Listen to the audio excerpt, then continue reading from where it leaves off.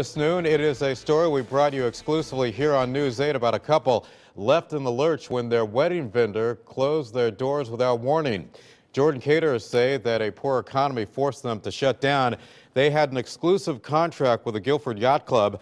Now we are learning that other vendors are coming to the rescue, offering their services to the couple and anybody else who has been affected. We are also hearing from the Guilford Yacht Club this noon. In a statement, they say, quote, "We too are significantly owed money by Jordan caterers, but want to ensure each former Jordan client that we are working hard to identify alternatives to provide quality catering services for the scheduled weddings and other events," unquote.